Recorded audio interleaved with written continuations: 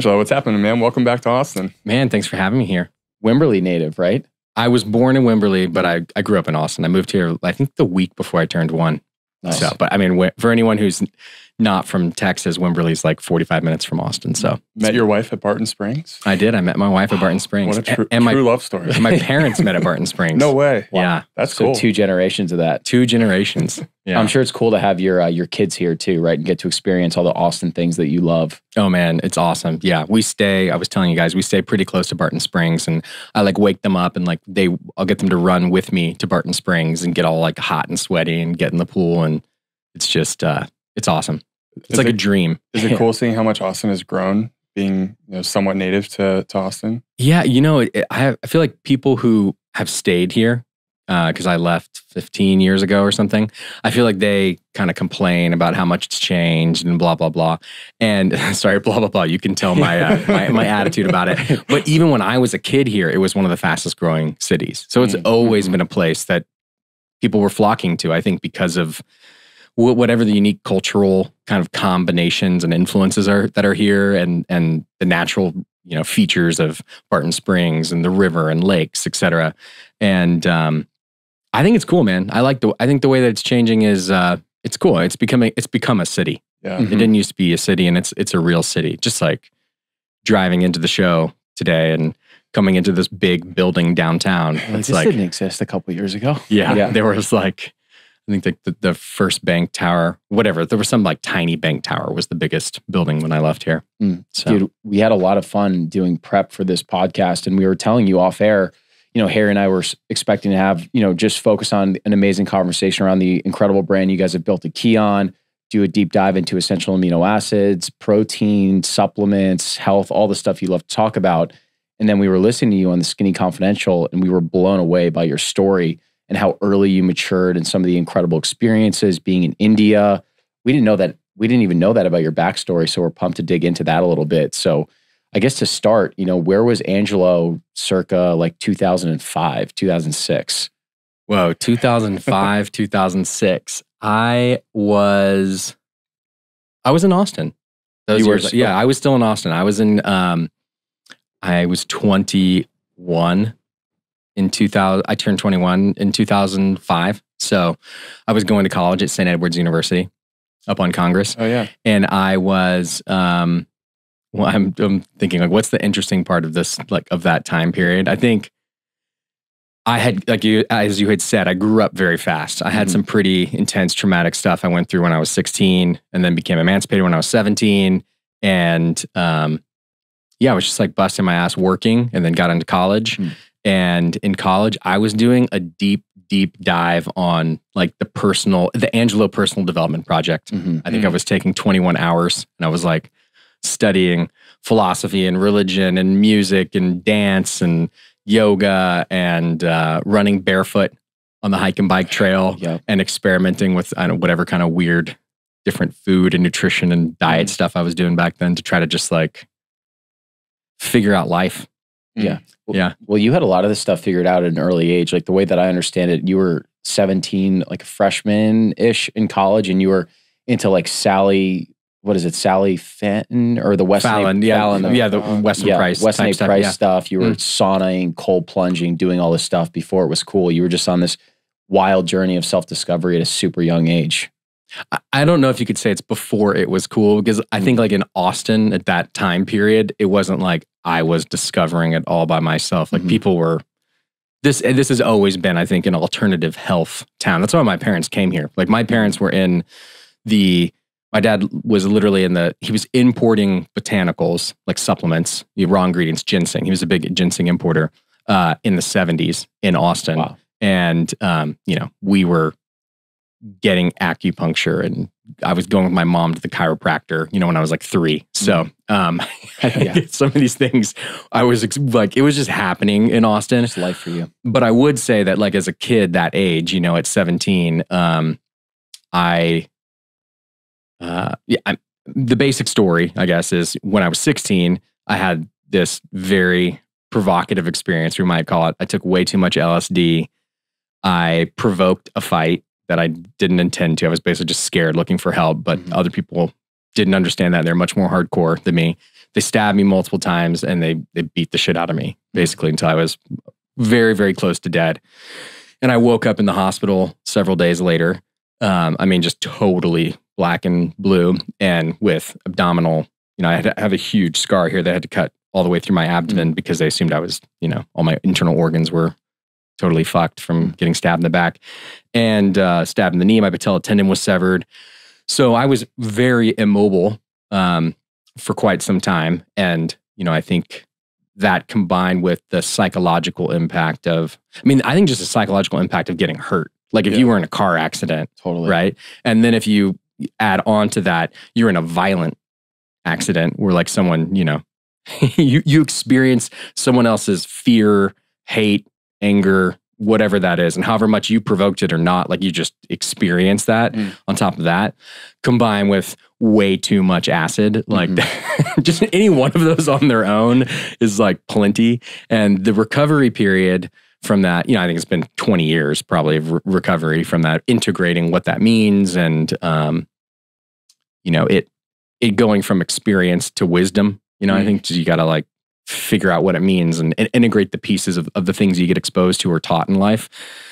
But all that really, I think there were plenty of other kids, 17-year-olds, that happened when I was 16 and a half. And really the course of the next year is really when it like everything turned for me. By the time I was 17 is when I moved out and emancipated myself.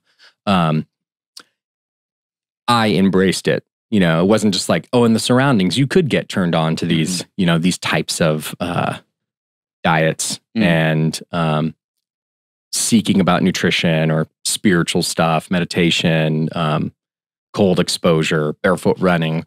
But I went after it because I was exposed to the fragility of death, I think, and the fragility of my own mind and of how important it is to choose. Because if you don't choose, or you choose kind of without really trying to choose. And I just mean make decisions, like whatever the decision is you make today about what you're going to do, choosing who you're going to hang out with, choosing what you're going to do tonight, choosing what you're going to do tomorrow. They can have really big repercussions. And sometimes you see it immediately, like I experienced that evening. And sometimes we're maybe even less fortunate. We don't realize how it builds up over 10 years. You make these little tiny decisions and 10 years later you realize, damn it, like, man, I didn't realize that was it was going to calcify and I was going to be kind of, stuck like this. So so I was very interested in much of the, whether it's alternative health or cutting edge health or whatever that type of stuff was that was available to me because, I think I was turned on to like, whoa, this shit's real. Do you ever think about what your life would look like if that traumatic event didn't happen to you? I don't ever think about that. It's weird, I don't know that it could not happen to me. And that's not saying that that's not some like philosophy, some like fate or destiny thing. Well, maybe it is. I was going to say it's not that. And then I feel like whatever I'm about to say is going to maybe make it sound like it is. I think I've spent a lot of time the last few years. I've gone through all different types of therapy, like physical therapy, psychotherapy, like really intense meditation retreats, different ways of kind of exploring my sensations, my emotions, my thoughts, my mind. And the last few years, I've done a lot of psychoanalysis, which is basically just showing up, getting on a couch and just talking about what comes up.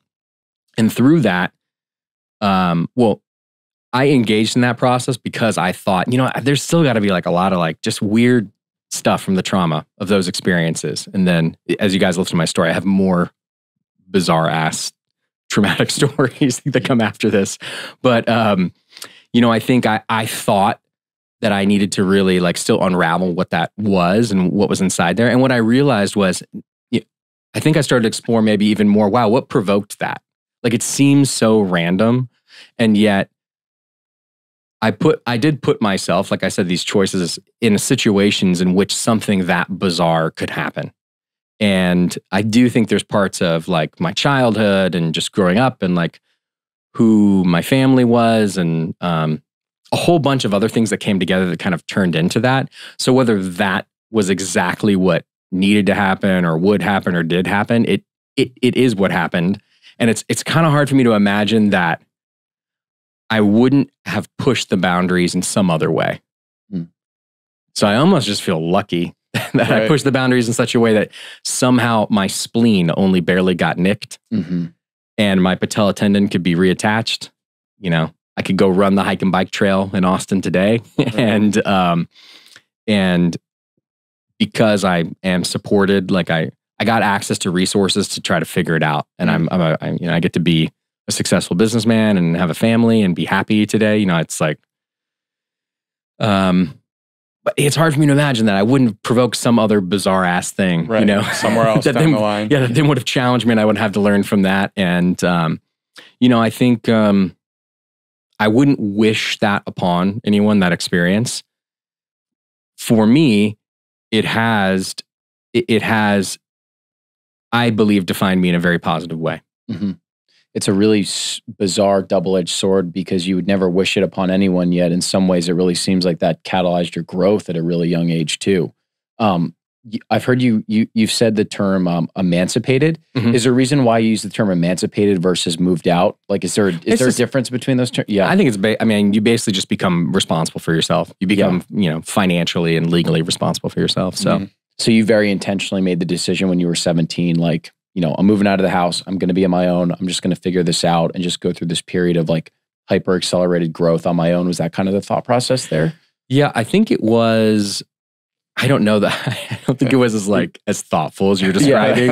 It was a bit more 17-year-old boy than like you. That sounds much more. That sounds like my 39-year-old interpretation. I might make it sound like that. I think it was. Man, you know, so that stabbing experience happened when I was 16 and a half. And I went through a bunch of legal stuff, just trying to sort out all that stuff. And I got through it. I turned 17. Through that, I've been doing therapy, trying to figure out my life. And I'm just like, I don't know, man. I just felt called. I just felt called to like, I need to just, because my family life at that time, there was a lot of conflict between my parents had been getting divorced. There was a lot of conflict in the whole like soup of the whole thing. And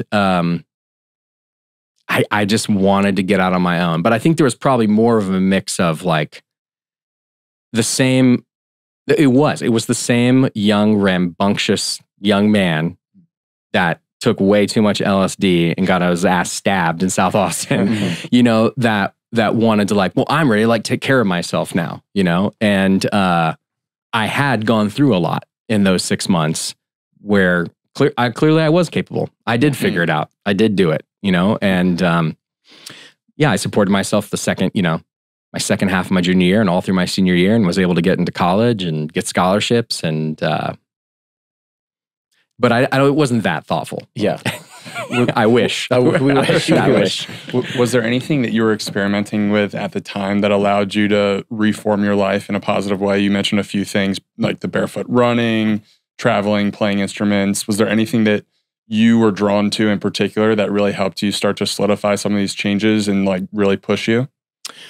Yeah, I think it was several things. I think it definitely was nutrition. I really started, I was raised in a family that was super serious about nutrition and talked about kind of like not worship nutrition, but was like really into nutrition and talked about it a lot. And then when I became an adolescent, I just started exploring and doing my own thing. I'm like, I'm going to go to Taco Bell and McDonald's with my friends and party and drink and like just kind of do whatever.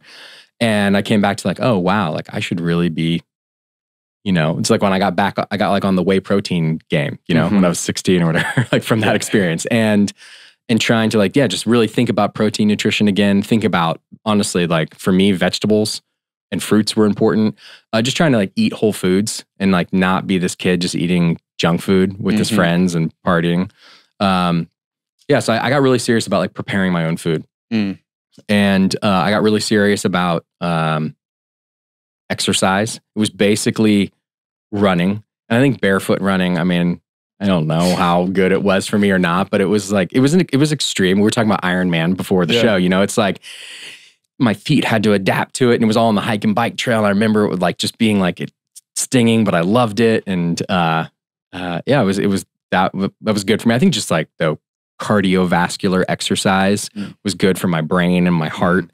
And I still am like, I like resistance training, but I really like calisthenics. Like I just love doing pull-ups and dips and sit-ups and squats. So like, I love it, man. I get obsessed when I get back to town, to Austin. Like I just go to that pull-up bar down on the hike and bike trails, and I just try to like crush as many as I can do.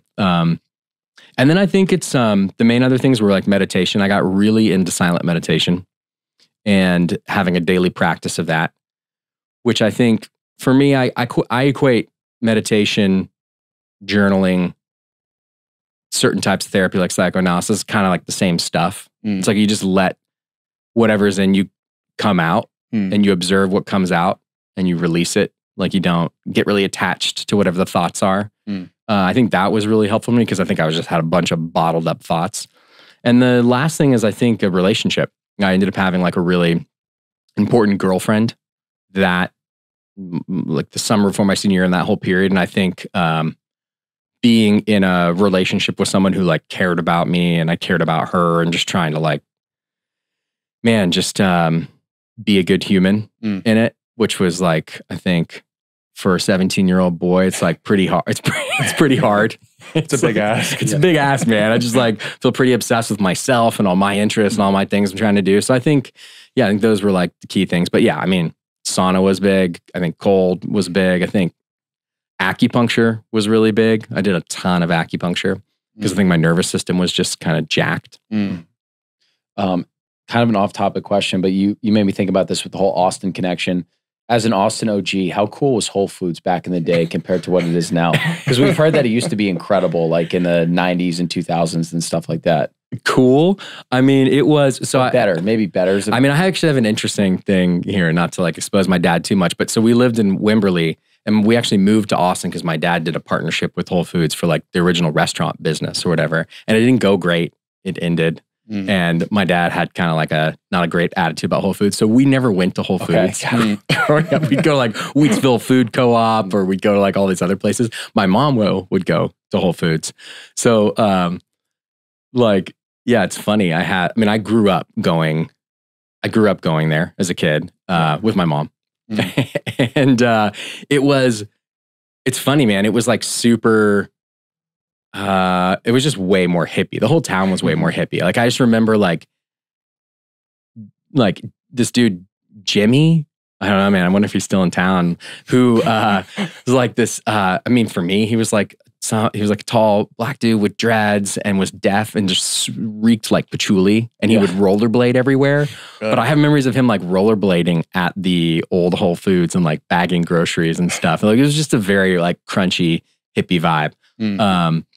But yeah, I mean, and then I don't know, in college, I'd probably go there I'd ride my bike to Barton Springs and then ride back to the Whole Foods up at 6. But it wasn't the one that's there now. It was like where the REI is now. Okay. Gotcha. At 6th Lamar. Yeah, because we've had on a couple ranchers that were early into Whole Foods in like the early 2000s, maybe even earlier than that, honestly. And they always say like, back in the day, the people that were actually working in the stores were health enthusiasts. And if you needed a supplement or a protein powder, they could direct you to exactly what you needed. All the beef was coming from local Texas farms. And it's unfortunately just really like a far cry of what it's gotten to now. Yeah, I mean, it was something totally different. It was I think they were public then. It was big, but it wasn't like, I mean, I'm thinking like literally like I was born in 1984. So we moved here in 80, like Whole Foods was created in 81 or 82 or something like that. So it's like, I was thinking like 1990. Yeah. Whole Foods. It was like definitely, it wasn't for everyone. I mean, just the whole like health food, organic thing was nowhere close to as popular as it is now. It definitely had a bigger hippie undertone than like organic. I feel like there's definitely more of a connotation around it being more hippie than mainstream. And now that term has kind of just been normalized. Yeah. Now it's like a yuppie thing. Yeah. It's like if you have if you have like enough money, then you care to try to buy this more premium food. Whereas then it was much more, I think, probably closer now to where like people that are really committed to regenerative farming, right? And meat that comes from, regenerative farming and ranches, et cetera, or people that are, just more committed to whatever the more niche really interesting, ideas are. Yeah. What period of your life did you really start to develop an interest in business and start to think, hey, maybe like the supplement or health space is really what I want to get into? I don't know. When I was like two. Parents. Yeah. I mean, second gen. Yeah. I never even really, I mean, my parents have never had a job that I saw them have like as a kid. Like they just always had their own businesses. I mean, they just always had their own businesses. And when I was really little, it was the health food and supplement business. That's what they did. But I just remember when I was little, it's like, I just didn't even, like my dad didn't go to college. I just didn't even think I would go to college. I just assumed I would be a businessman. Like that's what people in my family do. Mm-hmm. My mom did go to college. She actually has a master's degree from UT in accounting, was like that. But she always had her own firm and did her own thing. Mm-hmm. So, I always thought I was going to be a businessman. I don't think I thought it was going to be like supplements though. Yeah. When I went to college and I was on this big seeker path, I was not thinking about like being like a businessman. I was more like, do I want to be like in physical health space, some kind of like,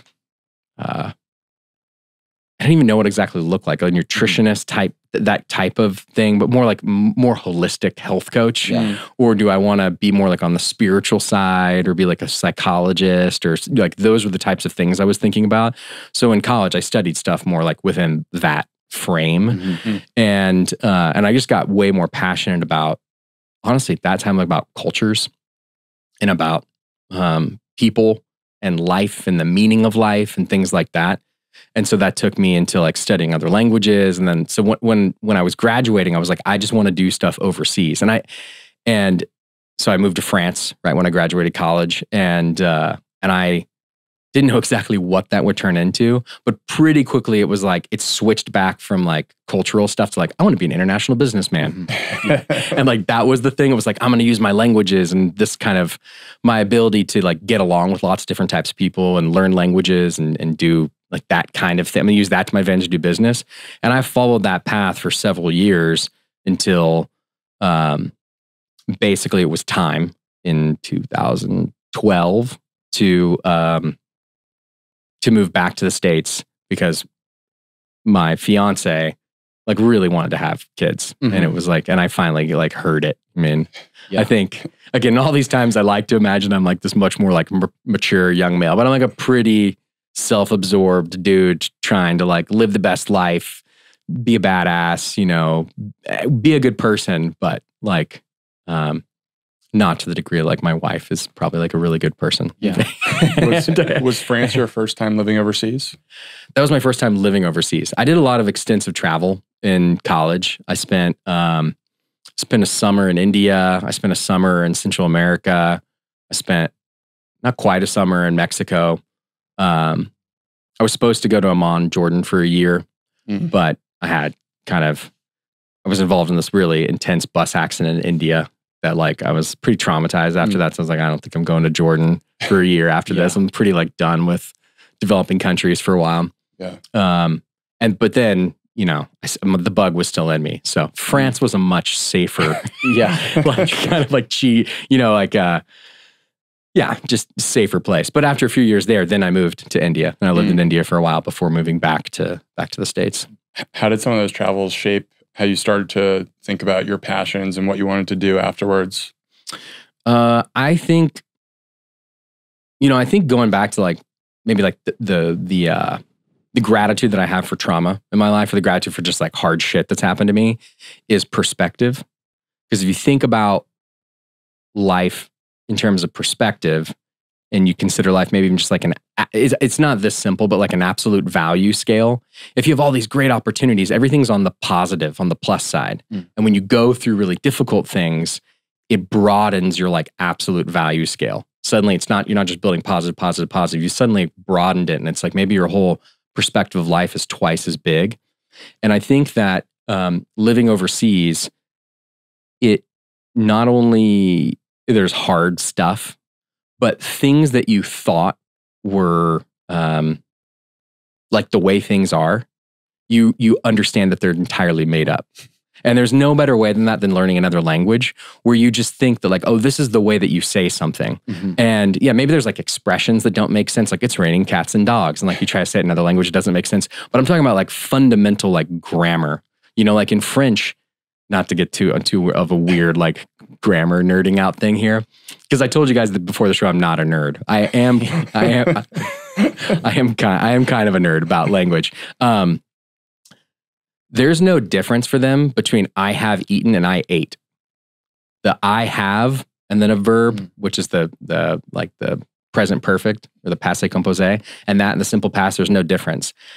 And like when you're like, whoa, like they literally don't like have any, they just use one of them. Like they have the simple past, but it's only for like they use for certain language forms. It's like they literally do not distinguish the difference between these two different times, or they have like a subjunctive mood. They have ways of expressing things that are not definable as fact that exist, but ways that you feel about them that we don't really use. We don't even really use the subjunctive mood.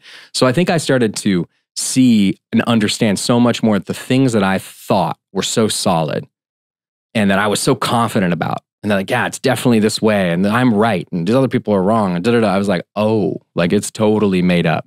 Yeah. And so I think I have, I think it really developed an openness to humility in me. I don't know that it made me, I don't know if it like actually made me humble. I think I still hold on to things that I think, like I know and I'm right and I know these things. But it really opened me up to just to question everything I believe and things that I think that are so true and so right. And I read this thing, whatever the thing is, and just be like open to like really hearing maybe there's another way.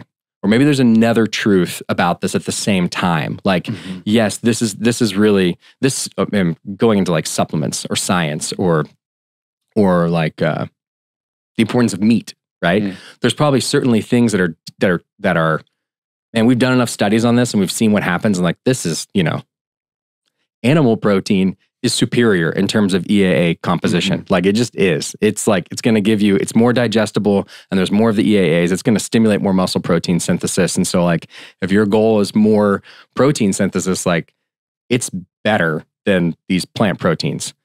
That said, maybe there's another thing that's true about plant protein sources that's different, that's separate of that. And in the past, I think I might've just been like, no, only this thing, And so I think it's just, it's made me much more open and adaptable to find new truths and new information and be adaptable and just like move, just keep going and not get like all hung up on myself and what I think is like true. Yeah. As someone that's been and spent time in a bunch of other countries, is there anything that you did in particular that really helped you like embed yourself as a local and just get the most out of your experience in all these other countries? I think committing to being in one place, I think it's different to be a traveler versus be part of something. And so I think if I was speaking to someone else who's maybe entertaining the idea of learning from being in other countries, try to get involved in something local. If you can get a job, like that's the best, If you can go to school or take classes, that's good. But you could volunteer at an organization that you're passionate about, or you could get a girlfriend or get a boyfriend. They always talk about that for learning languages, but like for real, like just really get involved with the local people, I think. And if it's a foreign language, I think maybe it's the things I just want to challenge more than anything else. People think learning a foreign language is so hard. Like anything that you want to be good at, you have to practice it. Like if you want to suddenly pick up a sport or you want to pick up an instrument, you're not just going to be good at it. Maybe some people are musically talented, some people are athletic, but you gotta do skill practice fundamentals. If you practice something for 500 hours, like legit practice, not like kind of do it, but like you legit practice for 500 hours, you'll get pretty good at it. Yeah. If you legit practice a language for 500 hours and treat it like an adult, look at the grammar, understand it, break it down, study the phonetics, just learn it. Just don't be a little bitch about it and just like study it and learn it. It will open up so much for you. You'll get to understand so many more things that are going on and what's happening, and you'll be so much more engaged and stimulated. And so I think like learning the language is just, and you don't have to become fluent, but like 500 hours, like legit. I'm not saying Duolingo. I'm like, break it down, study it, learn it. You will you'll get a whole nother perspective on life. And honestly, I think you'll even find a whole new perspective of yourself. Like there's a French Angelo that kind of, it's like a different, different person. I mean, it's not like a totally different person, but I mean, and I think maybe even like someone who's like played team sports, like when you play a certain sport, you kind of like become a certain version of yourself because like you maybe have certain gifts or skills, and it's like you play this role on the team. And then if you're like in a different group and you're playing a different role, or maybe you're in a band, you're playing an instrument now, it's like you're like a little bit different. Like the way that you can express yourself and how you create value in the group is so different. It's like that, but you just totally different ways of expressing yourself. Yeah, you took the words out of my mouth. I was going to say studying a different language teaches you how to express yourself in a different way through a different language, but trying to do it in the same medium. So you're teaching yourself how to express yourself better in a completely different paradigm, like completely different version of yourself, which, I mean, is there a better way to develop as a person than studying words and studying how you actually want to articulate your thoughts and your feelings? Like, there really isn't. I think that's a very nuanced, awesome insight. Yeah, it's like when you have to, I don't know. I'm sure there's other awesome ways. Like, I don't know, it's the best way, but trying to break down like, wow, what am I feeling and what am I thinking and what am I wanting and what am I really trying to say? And I don't even mean like in a deep way, but like, do I want a sandwich or do I, or do I want, even when you're trying to think about like, I want the sandwich, but then can I have the coffee afterwards or whatever? And like just thinking about like time and those types of aspects. And then it goes into deeper things like around what you're feeling, what you're thinking, what you want your future to be like realizing, which I think a lot of kind of even mainstream self-help type stuff tells you, like control your words. Like if you speak a bunch of negative stuff, like if you find yourself complaining about things and talking about the things you don't like or the things you don't want, you will manifest a lot less in your life of the things you do want than if you don't waste your time talking about that shit and you spend most of your time thinking about and talking about the things that you do want. And I think that learning another language helps you identify what you're thinking and what you're trying to say and maybe how stupid and pointless it is. Maybe there's something else you like really want to say. Right. Yeah. You got to talk to us a little bit about the silent retreat that you did. Because the way that I understand it, that was kind of like a genesis moment for starting Kion, wasn't it? Or at least getting yourself back to the US. Like it gave you incredible clarity. Right? Yeah. I mean, I've done many of them. So that's like... Maybe it's like 2011 or 2012 was the first one? It's the 2012 one, yeah. So I mean, I got really exposed to silent meditation must have been 2002 and 2001, 2002. And started daily practice and was meditating, 20 minutes a day, twice a day, and started going on like longer retreats, 10-day retreats, etc.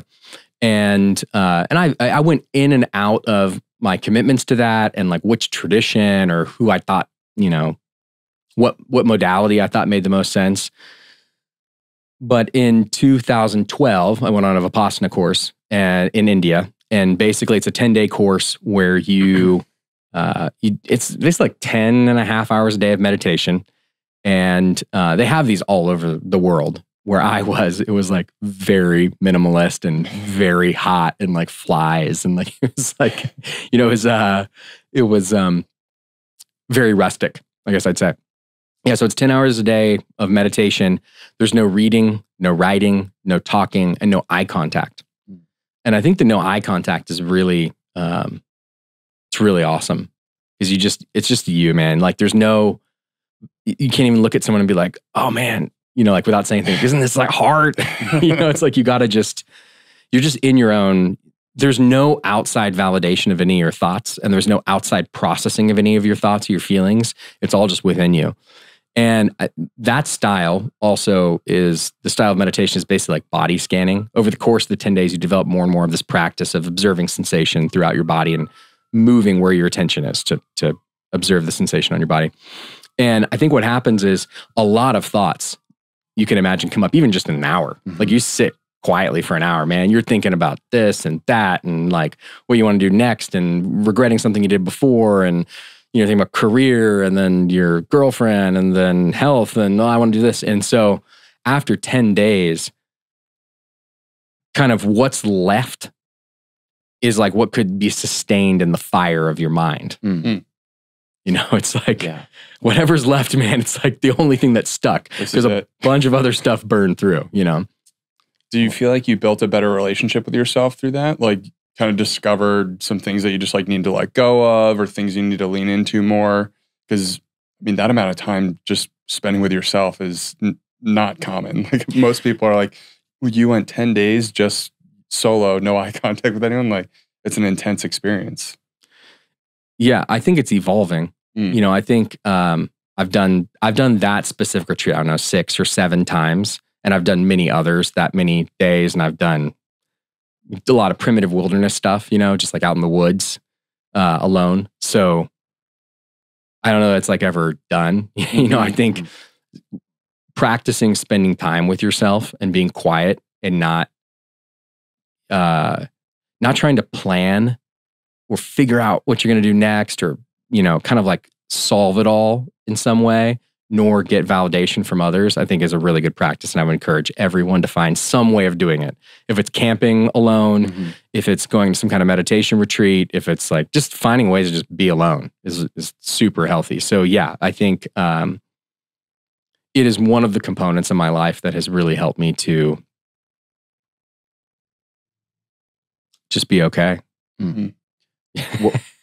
What was the moment for you where you finally were like, fuck it, I'm doing this? Kion, I don't even know if it was Kion at the time. This is happening. And like, what was the first product that you were thinking about getting to market? Yeah. So fast forward. I mean, really the conclusion of that retreat was really, I was like, I'm going to just choose my wife. I wasn't married to her yet, but I'm going to choose this woman. I'm going to make her the priority. You know, what's up to the next day? I got out of the retreat. I called her and I was like, you know, whatever you want to do, let's do that. Let's move to Boulder. That's where you've been wanting to move. So I quit my job. I was working with Apple there. I quit my job and I moved to Boulder the next day. So literally it was like 1 day, 2 day. Moved to Boulder and tried several different businesses. I tried launching some different businesses and partners with guys I had met in India and some Swedes. And I got into running a behavioral healthcare company for a few years. That was a really cool company that supported young adults with really awesome holistic living. So I was back in health, basically. I think that was like, I was kind of finally back into health. And, you know, man, I don't know if there was really like a precise moment like that. The way that I think about it now is it's really coming back to your roots. And, like I said earlier, my family was very into health. And they were, at that stage of my life, when I was a young kid, we were actually pescatarians. And I don't actually know all the reasons why, like we weren't eating like chicken and beef and stuff then. But because of that, and because of my parents' acknowledgement of like protein nutrition, we talked about protein nutrition and amino acid nutrition a lot, about like why we had to combine these certain like rice and beans in certain ways, because if you don't, then you're not getting protein, or, you know, certain types of fish, et cetera. And my mom gave me amino acids as a kid. And we talked about amino acids as a kid. And I don't know if she brainwashed me as a kid. Like, can't you feel them? Like, can you feel how awesome they feel? Because you can feel them, really. You know, so I think I'd gotten out of the behavioral healthcare company. I wanted to start my own thing.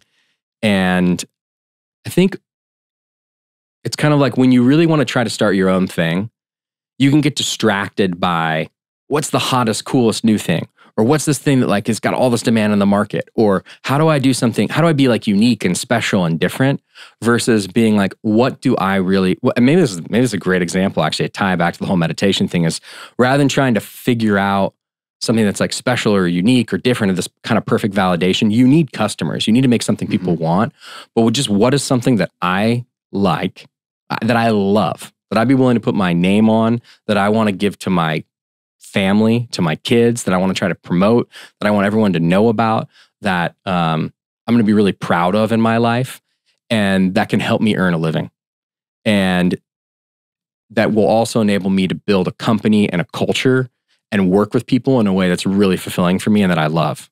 And it was really, I think, you know, after years of like running other people's companies, being like, it's time. Like, I want to build something that like that I can really believe in and be fully passionate about. And I don't know, man, it's like I built the thing like my, you know, what my parents loved, you know, and I didn't build it because of that, but it's hard not to see it that way now. Totally. Was EAA's product number one? Yeah. Yeah. There were actually a few that kind of came out at the same time, trying to do like a few products. And over time, just realizing like that was our hero product. That's remained our hero product. And it's, I mean, it's the one that's still that I think we only make products that really create value for people. Like if you take this, it's going to have a specific effect and you will really like, it's something you could take every day. Yeah. Out of all that though, I still think EAAs are, outside of like our whey protein isolate, are like the most fundamental supplement. For most people based off their chosen diet, activity levels, etc. Was there an inflection point early on where you realized, hey, this is much more than just a product. I actually have a business here that could be really successful, or I can actually turn this into a business? No, I mean, it started as a business play. Like, I think it started as a business play. Like, hey, how do we build this business? And what are things that we're passionate about? What are good products? It started that way. Yeah. Yeah. It wasn't like,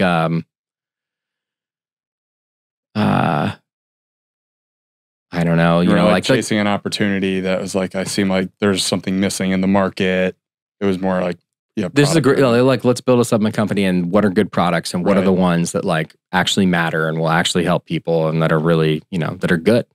Yeah. I think it's something you were really proud of too. Yeah, I'm really proud of. Like it's kind of that simple. Yeah. People just overcomplicate this shit so much. I really think people overcomplicate it. And it's, I mean, more than anything, even like you guys asked, it's like we started with several things, right? But it's proven out that like EAAs are the hero product, and they're the ones that like are the most important. And maybe that's just a message for any aspiring entrepreneurs. Just pick something and start doing it. Yes. Pick something that you believe in and start doing it. You don't have to be the first one. You don't have to be, it doesn't have to be like totally brand new and specific. It's like, do something well. You know, it's like, I mean, you can look at, I'm not trying to tell people to go into this business, but like, let's say there are people that have really successful companies as electricians. Maybe it's more like a service provider. It's like, you can be very successful as an electrician, or very successful as a personal trainer, or very successful as, I don't know, man, a roofer. Or it's like, you know, I'm noticing I'm choosing everything that's more like service companies, but there's plenty of product companies that are similar, and supplements is another one. It's like, if you really, really like love supplements, you know, and you think they're an awesome product, and you would be proud to like have that be what you spend your day thinking about, talking about, trying to make the best version of it, trying to find the right, you know, partners in advertising to like work on it. Like, you know, you can do it. Whatever it is, you can do it. You just got to be committed. And it maybe goes back to the language piece. It will not come easily. It will not be this thing where it's like, oh, I'll just like do Duolingo for 15 minutes a day and suddenly I speak a language. Or like, oh, I'll just, you know, I don't know, buy like white labeling, so we just get someone else's product. Like, I'm just going to do like this white label thing, and then I'll just kind of market it on the side and kind of figure out how it works. It's like, man, that's not. You're going to have to bust your ass. So it's like, what are you willing to bust your ass for to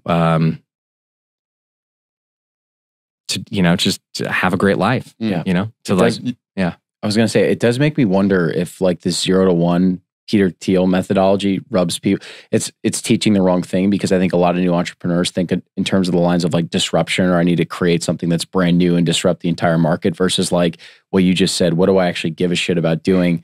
Can I do it with passion? Can I create something that's unique and just carve out your own slice of the pie, and you can build an amazing business for yourself that you love doing and impact a ton of people? It doesn't need to be this like 0 to 1 mass disruption type thing to start a business.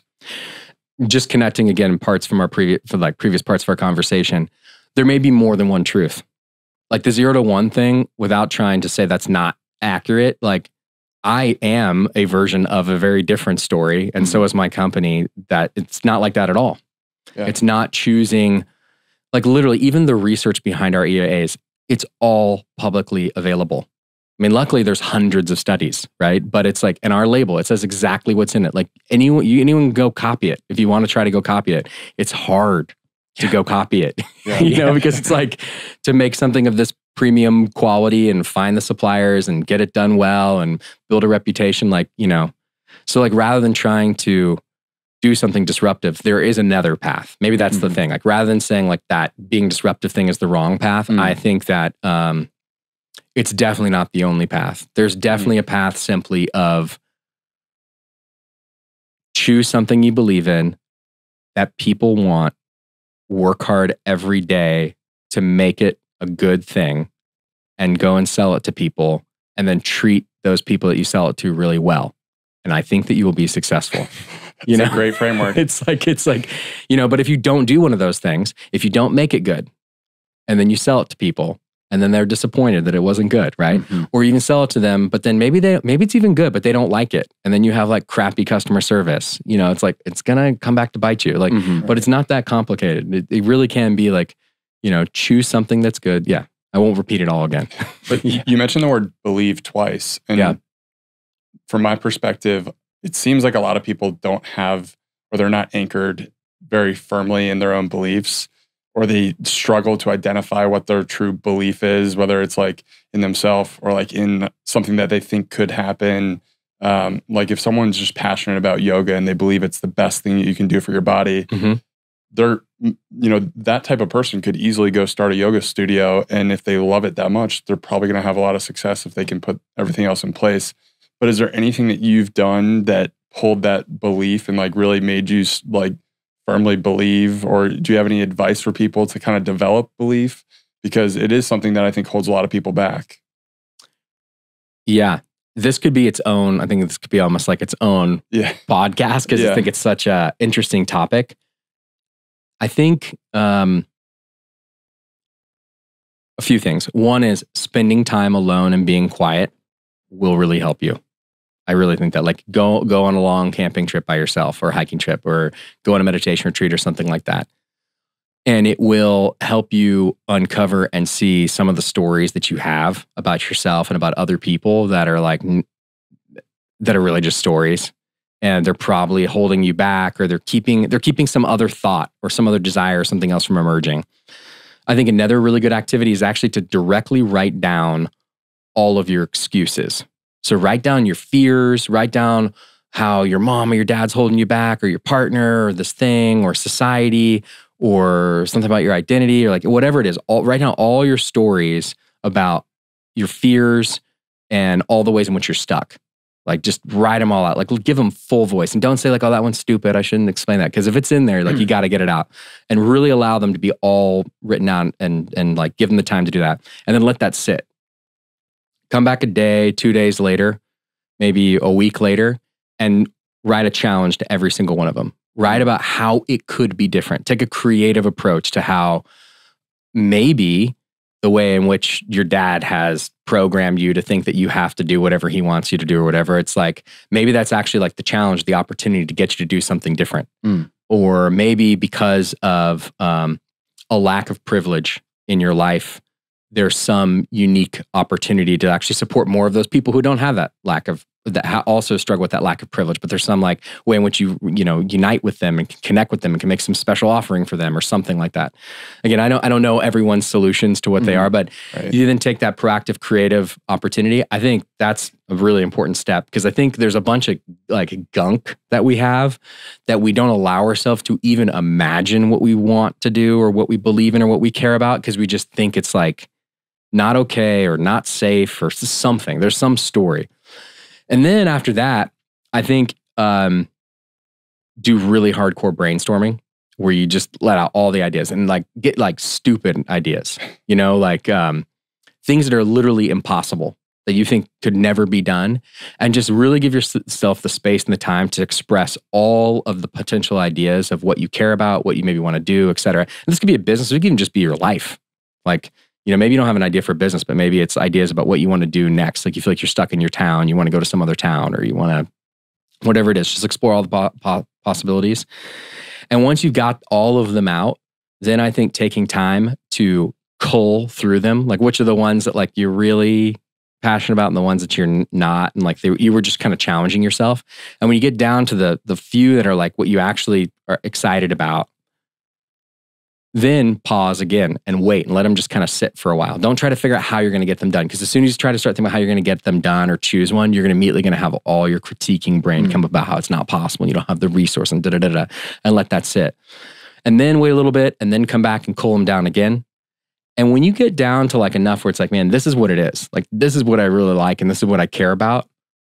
Then consider how you could achieve that over a very long period of time, which maybe this challenge is like, not the 0 to 1, but the idea that people are going to like have this, you're going to like, you need to have a big breakthrough thing and it's going to happen right away. It's like, probably you're going to do a big breakthrough thing. It's going to take a longer time or something. Like, imagine not that you're going to manifest these dreams or these beliefs like in 6 months, but what if it was 5 years or 10 years? And suddenly it starts to feel more expansive and like you can figure it out and you can start to build a plan about how you're actually going to get there. So maybe that was like a really long answer, but no, it was great. I really do think that's the recipe. Yeah. Like, it reminds me a lot of, like Tim Ferriss's fear setting exercise that he recommends in Tools of Titans. And I think I did it maybe like 2018 or 2019 when I was in New York City. And very similar to you, list out all your fears. And the only difference is like if that fear materializes, I can't speak, but if it materializes, tongue twister. Yeah. What would you do? Like, what would your solutions actually be? So you go through this exercise and you're like, oh shit, if I got into financial trouble, these are the 3 or 4 things that I would do. Okay, I'm actually good. And also a lot of these fears are just things that I've just materialized in my own head. It's not actually real. It's such a powerful exercise. And then to your point, you take it a step further and just be like, just take one step towards that thing. Like, our whole brand just started writing tweets. That's all we did. We didn't think podcasts. We didn't think blogs. We're like, let's just start tweeting and just putting some content out about nutrition just for ourselves, just to be creative because we were working jobs. And next thing you know, like, everything starts to grow and expand and you have a whole business, but it just started with that one step in the right direction. Maybe that for you was just EAAs. Maybe it was just the quiet retreat, but you just took that step. I mean, I think your final point there is really important for any aspiring entrepreneurs is it doesn't have to be some big complex thing. It literally can just be the tweeting. Yeah. And I found actually, you know, what I have learned more through this process of building a successful company is the less that I do, the less that I focus on, the less new products, the less like all the novelty, and the more it's like fewer things done to the level of great, not good, but like to the level of great, my success and the success of all the people that are in it with me is amplified. And so it's like, it can just be like, write great tweets. Yes. you know, and then they'll start to build momentum and they'll garner interest. And then then whatever's next will emerge, you know, versus trying to, we need to do the tweets and we need to do this and the podcast and that, and then we should build this and that. It's like, you can't do it all at once. No. Yeah. The momentum is incredible because for our show, we did like 5 episodes the first month and we did like 30 the next month. And at that point, people were starting to engage with us on Twitter about the episodes we were putting out. And we're like, well, I guess we're just doing this. Like, we're podcasters now. And then we just kept going. So there's something to just the power of building a little bit of momentum when it comes to forming a new habit, new business, whatever it is. You just need to get that momentum wheel going and you can then figure out stuff as you keep going. Action. Yeah. Like action breeds more action. Yeah. Yeah. And one other metaphor I like to use is like, if you have every day as a piece of paper, if you put it down in the same place each day, after 365 days, you have a book. If you put it down in a different place every single day, you just have like a room full of papers. And so even just like the consistency of tweeting, and then like, we're going to record 5 podcasts and 30 podcasts. Now you've got like a stack of like 30 podcasts. Like that's a legit booklet. Right. You know, you do another 70 and boom, you've got a book. You know, it's like,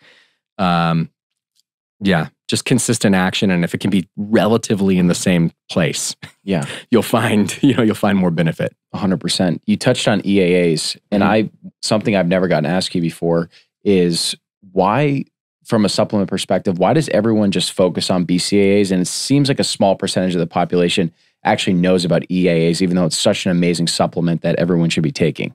I think it's just the nature of capitalism and marketing and momentum, you know? So basically, BCAAs it stands for branched chain amino acids, which is leucine, isoleucine, and valine. They are 3 of the 9 essential amino acids. And the science of branched chain amino acids starts, the study of it starts 40, 50 years ago. And what they discovered was that these 3 branched chain amino acids were very, very important for muscle protein synthesis. And leucine primarily basically kickstarts the process of muscle protein synthesis, which is the building of new muscle protein, building your muscle. And the other 2 are really important for it. And they discovered this kind of, the mechanistic nature of these 3 amino acids. And from that, the sports supplement and, the marketing around that realized like, wow, we can really market this and sell this. And so that began. And as we continued to study it and learn more about the branched chain amino acids, we discovered, not recently, at least 20 years ago, maybe 20, 30 years ago, we realized that you must have all 9 essential amino acids, not only the 3 branched chain amino acids, to create an anabolic response, to stimulate muscle protein synthesis. The 3 branched chain amino acids on their own are not anabolic. There's very clear studies on it now. There's a great meta-analysis from, it must be like 6 years old now. That just show like it doesn't work. It doesn't do that. There could be some cases of using BCAAs.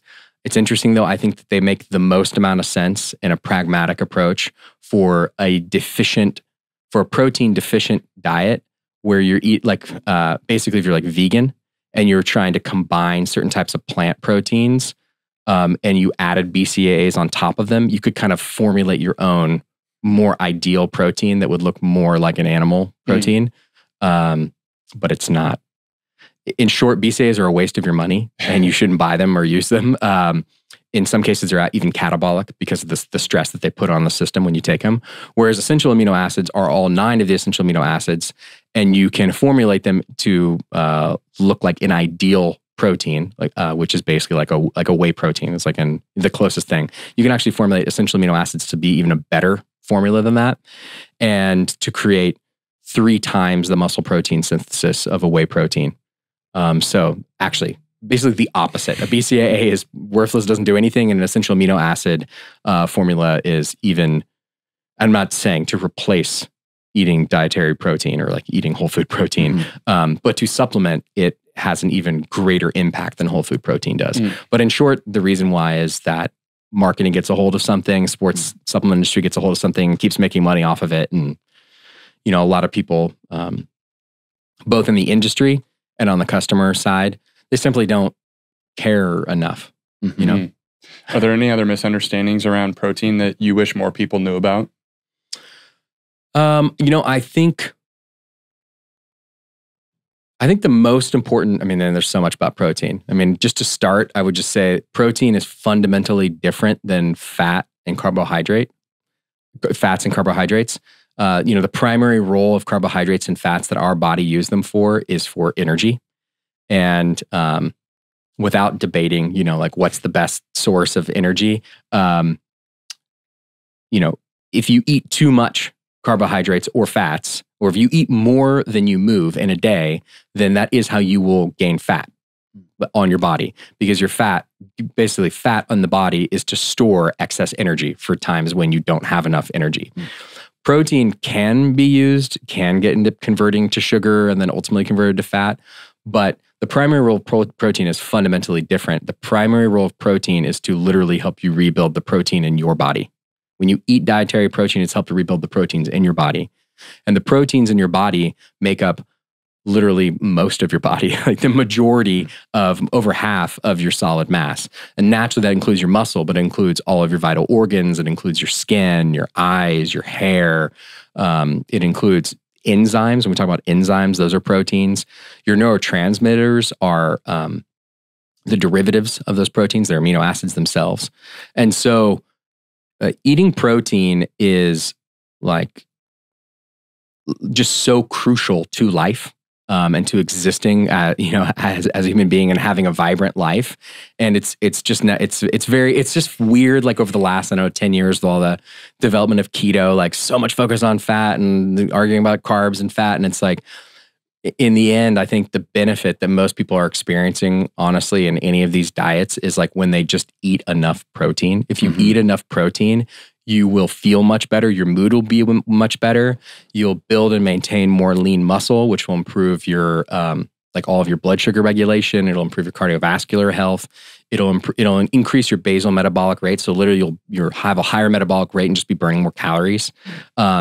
It is really, I think, more and more we discover like the key to longevity and is the most correlated to reducing all-cause mortality than really anything else.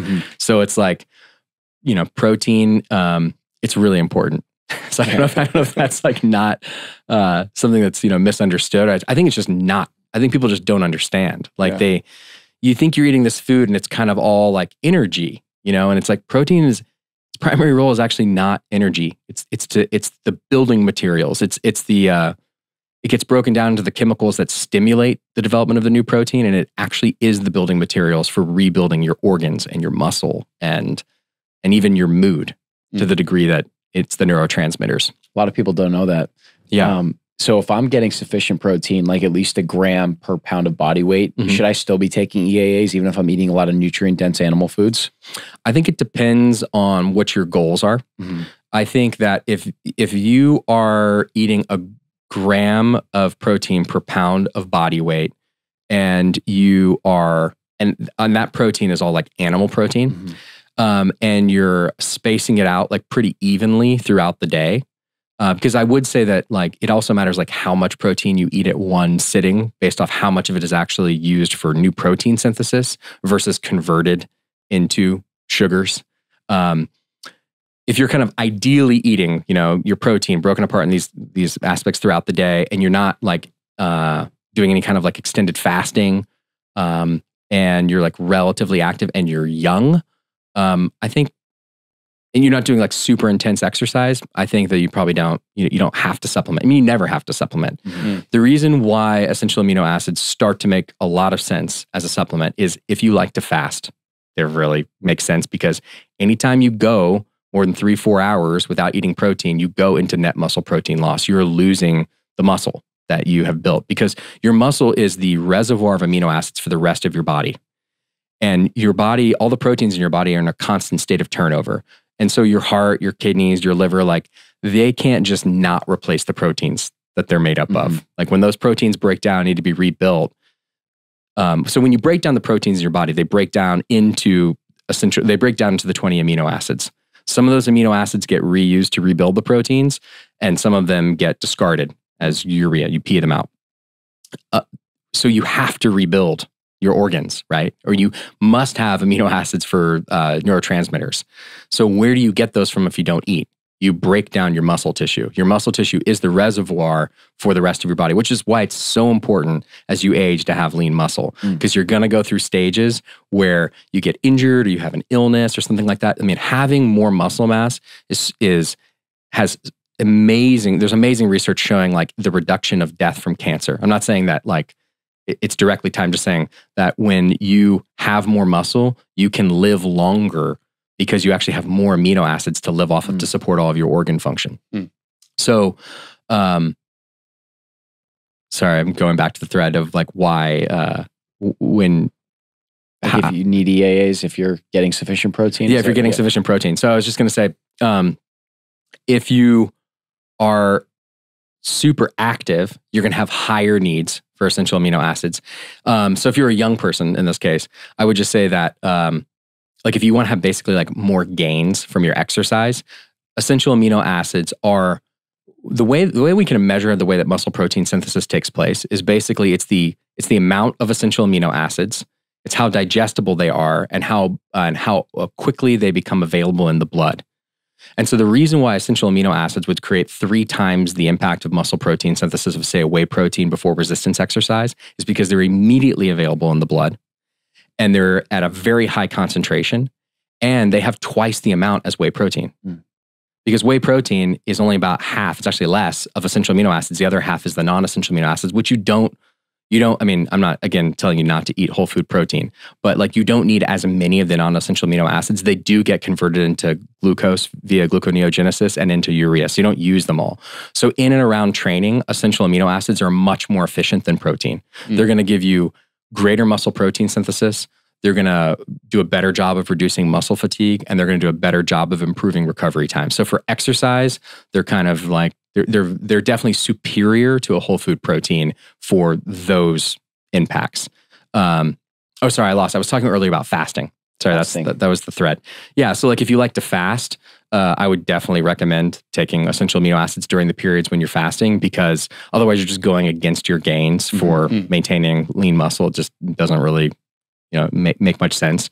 I'm not encouraging you to be like a bodybuilder and set alarms at 4 a.m. and pound some EAAs. to pound EAAs at 4 a.m. and again at 7, that frequently. And then I think, I don't know how relevant this is directly for your audience, but as you age, it starts at age 30, but it gets progressively worse at age 40, age 50, age 60. Sarcopenia starts to emerge, which is basically the loss of muscle mass. And the reason for the loss of muscle as we age is that we have more difficulty breaking down protein. We can't digest the protein as well. And we're also less sensitive to the stimulation of muscle protein synthesis from the essential amino acids that are actually in the protein, even a great animal protein. So as you age, like I quoted the 3 times muscle protein synthesis of whey protein. That's like before resistance training. It's 2 times even outside of resistance training. As you get older though, it can start to become 3, 4, 5 times. That's not because it's not because the essential amino acids are becoming more effective. It's because the meat is becoming less effective. Got it. You simply will not be able to digest meat, and it will not stimulate as much muscle protein synthesis in your body as you age. EAAs overcome that anabolic resistance because they don't require digestion. They don't require being broken down, and they immediately reach peak concentration levels in the blood.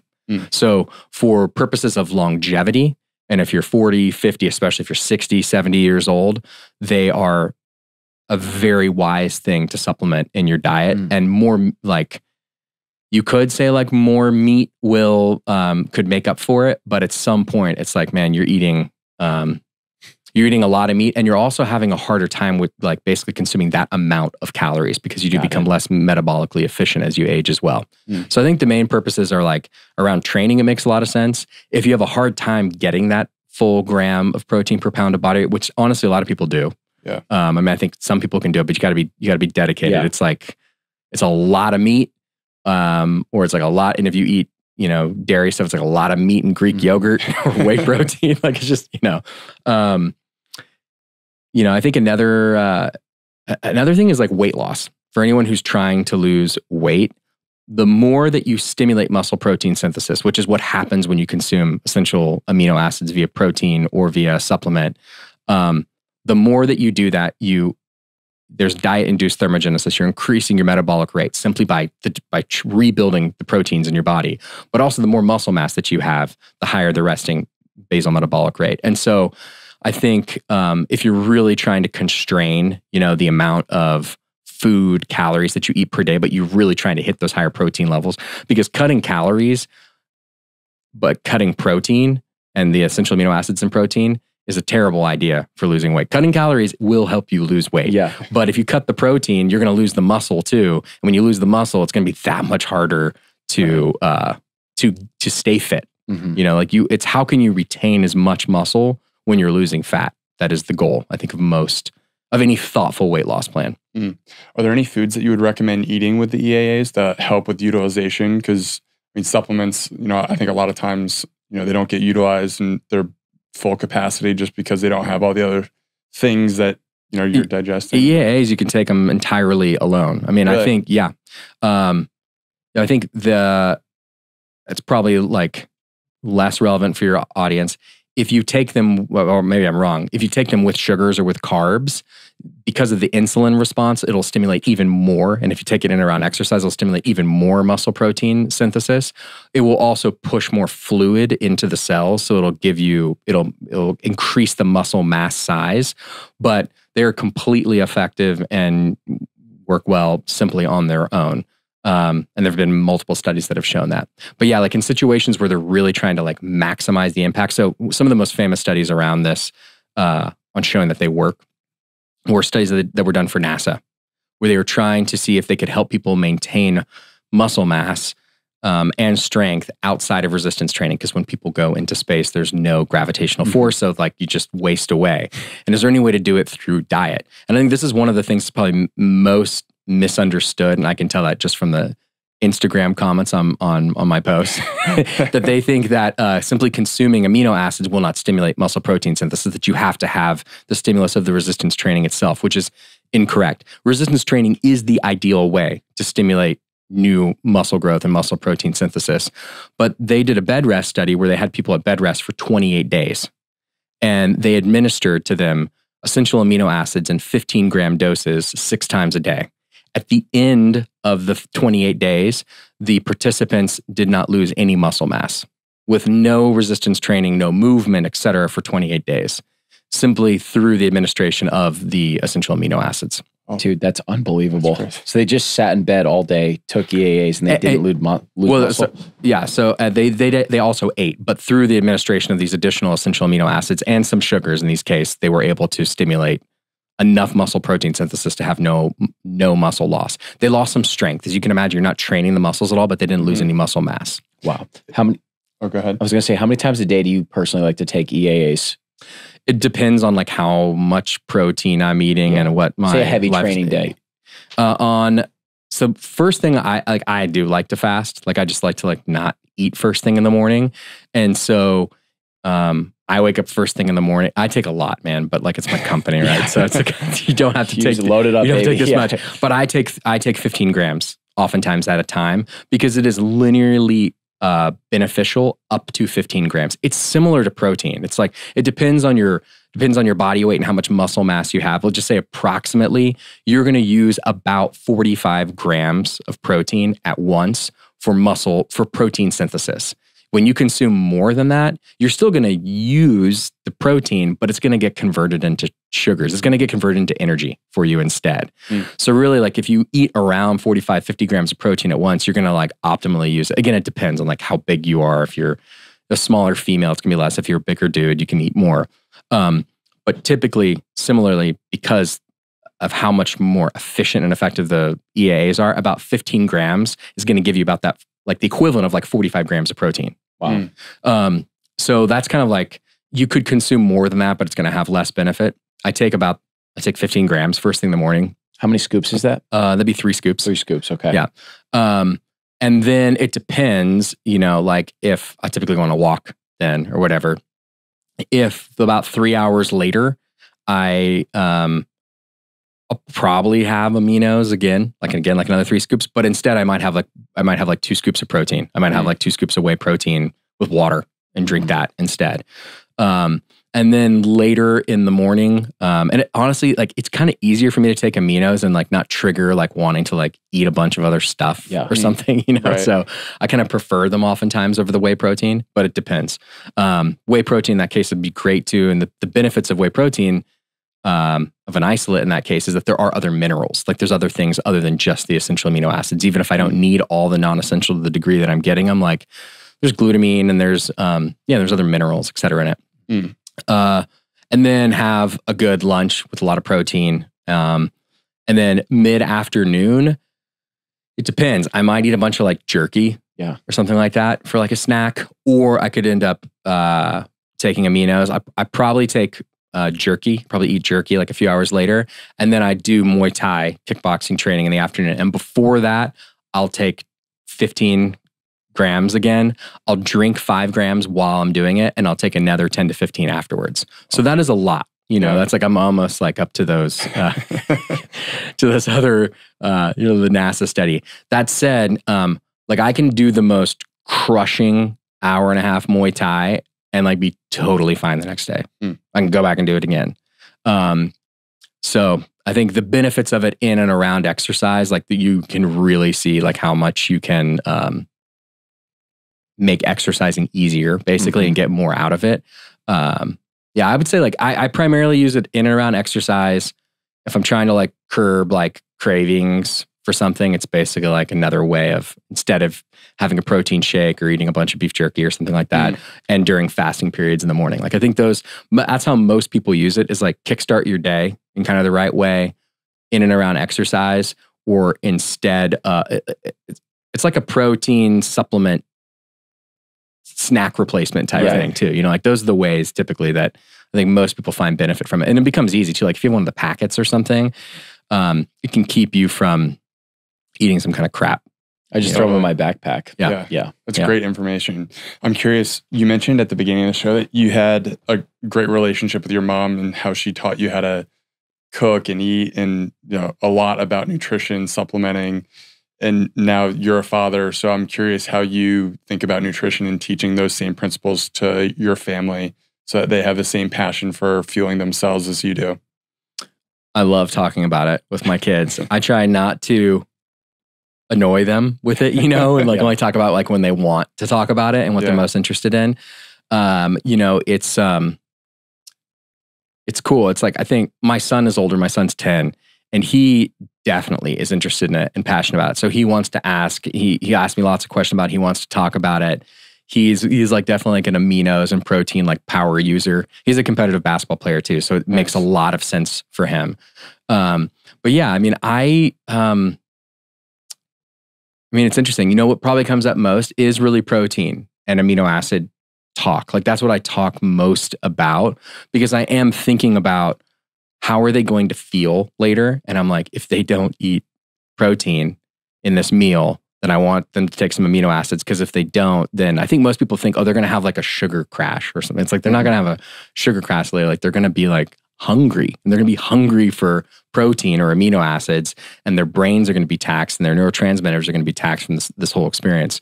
And so, yeah, I'm just like really focused. I'm constantly talking about protein. Is there protein in that? You know, like, how did you have protein for breakfast? Or, you know, if you didn't, then, you know, will you please have these Kion aminos, you know?